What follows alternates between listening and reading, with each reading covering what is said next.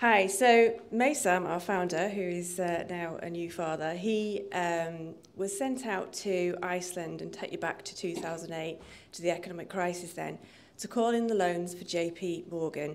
He saw firsthand the impact that that had.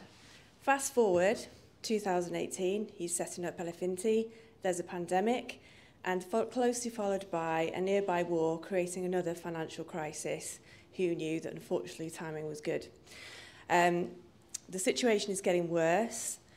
Now there's 400 billion of unsecured debt in the UK, and as I speak to you now, there are 21 million people who are in financial debt and experiencing the impacts of that. Most of them will require some kind of support, and the system is just broken. It's broken in that household debt is increasing. It's broken in that debt advice does not have the capacity to offer the support that they want. And it's broken in that creditors' debt and the cost of recovery of that debt is increasing, while actually the level of recovery is going down. Elifinty, in our mission, is to create a world that's free from problem debt through one AI platform that connects creditors, debt advisors, and individuals in an ethically focused way for the first time, improving recoveries and driving long-term financial resilience for individuals. Our business model is subscription-based. It's a license agreement and plus a registration fee for consumers.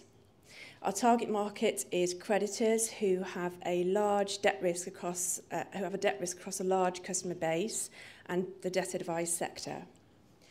We've already got revenue on target for revenue of 2.5 million in this financial year, and we have expected contract value of 10.7 million in the next 3 years, supporting 700,000 customers. Our team has a strong C-suite representation from JP Morgan, KPMG and FIS, and we are all passionate about reducing the impact of problem debt. Thank you.